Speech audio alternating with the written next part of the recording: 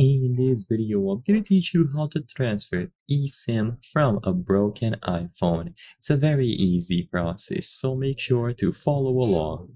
If your old iPhone is broken and it had an eSIM attached to it, you can transfer it over to a new one. However, this process isn't something that you can do yourself. So in general, if you are assigned with a carrier that uses eSIMs and you had it activated on your old iPhone that broke down, the only way to transfer it over to a new one is going to be by contacting the carrier. This is one of the disadvantages for eSIMs. Sadly, there is no easy way for you as a customer to be able to transfer it over yourself. So you will have to visit the official website for your carrier or call them at a specific number. So reach out to their customer support.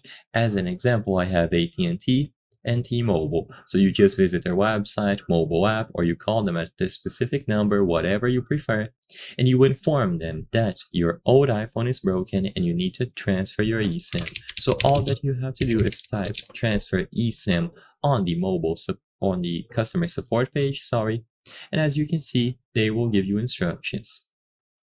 So you will have to follow specific prompts from their customer support to be able to get this done.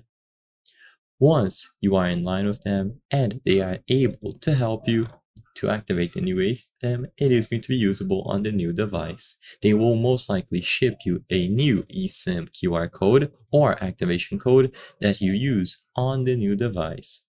So as long as you use their mobile app or call them at a specific number, you will be able to get this done. So I hope I was able to help you. If this video helped you, please consider subscribing because as you can see, 83% of the people watching our videos are not subscribed.